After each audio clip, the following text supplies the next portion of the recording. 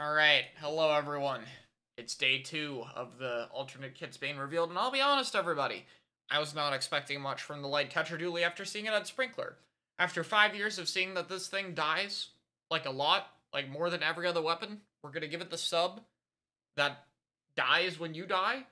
I mean, it could be helpful for getting a special, but so could a bomb, and that would have been something this weapon could use in fights. However, if it had a good enough special, it could get by on having Sprinkler. And by some miracle of the gods, after 5 years of terrible kits, they gave it a real special. It's got Zipcaster. And, yeah.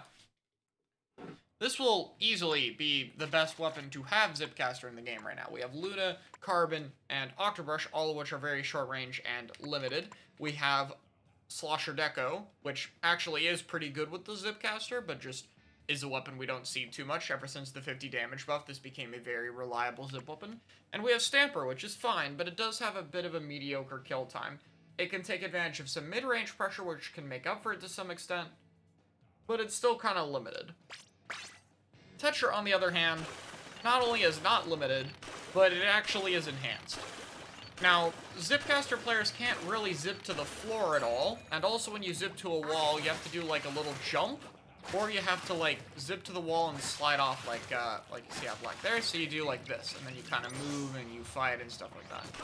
If you zip to a wall, you can jump, but obviously that jump will still leave you in a bit of a vulnerable state. You know, you'll be kind of stuck in the air, and players have gotten very good at punishing that.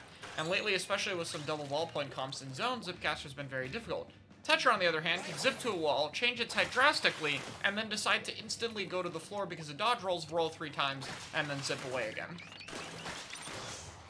So every time it zips to a wall, not only do you have to be ready that it could jump, but if you're sitting there preparing for it to jump, and it suddenly rolls on the floor and rolls towards you, you're now fighting the damn thing.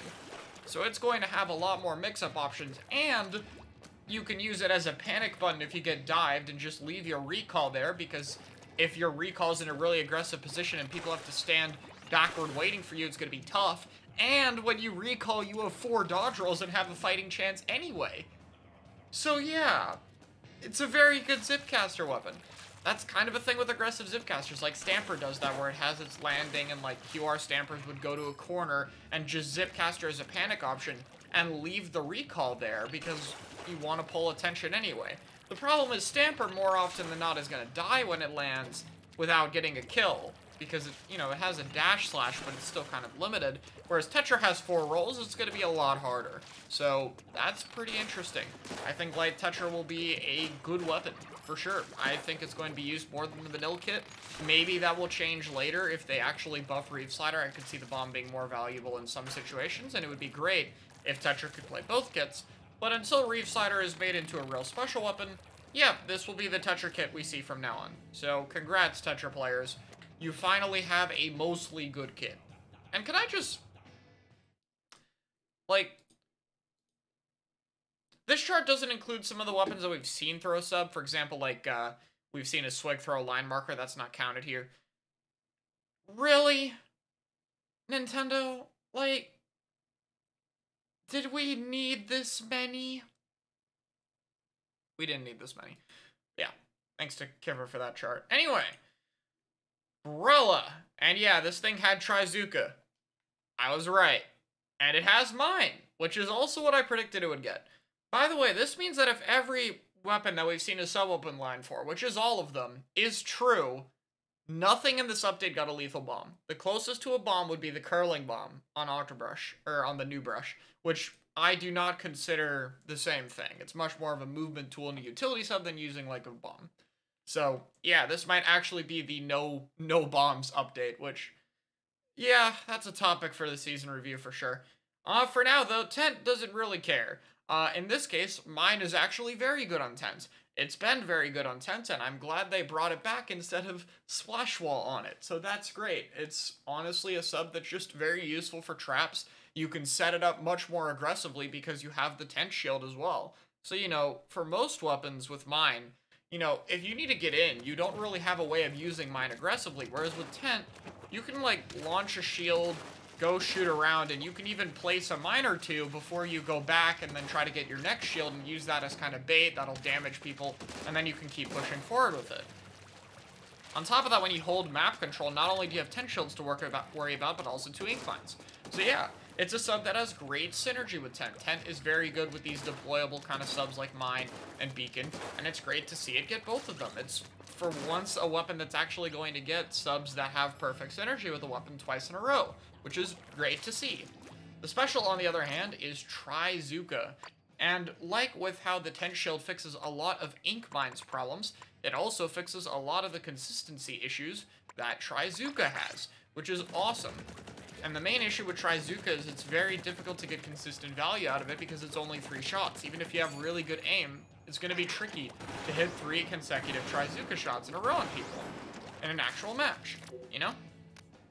So what Tent allows you to do is, because you have a shield, it gives you a few things. So I don't have a 10 shield with bazooka right now, so you guys are gonna have to use your imagination. Let's just pretend like this paint is the 10 shield going in front of me, right?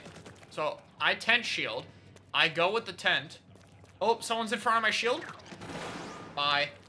Okay, now I'm up here with my shield in front of me, so let me just Zuka the charger as he cannot shoot back at me. Okay, now my ink tank is back immediately because I can use the whole special before the shield despawns. Now I have another 10 shield. Now I'm going to keep doing 10 things, by the way. This does not interrupt from me doing 10 things. So yeah, you can literally shield launch if you're about to run out of ink, or if you need, like, if there's a stamp in front of your shield or whatever, pop the Zuka and shoot it all. And not only can you get off the whole Zuka in time to get your 10 shield back, but while you're doing it, you can swim forward, giving yourself easier shots while being protected because you have a shield. Yeah. It is way, way stronger of a combo than anyone is giving it credit for. It is ridiculous how strong this combination could be. Now, Tent, of course, needs to be a bit of a better weapon for us to fully take advantage of it, but honestly, like, this thing is one of the most perfect kits Tent could get, to the point where I think even in Tent's abysmal current state main weapon-wise, and even with a few of the bugs it has, I could honestly see this having a niche.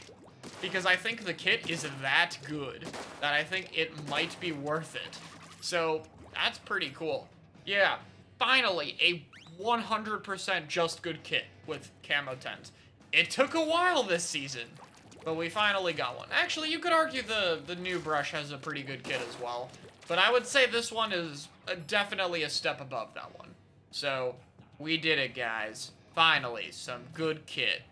Yeah, we'll see what we get in future, though.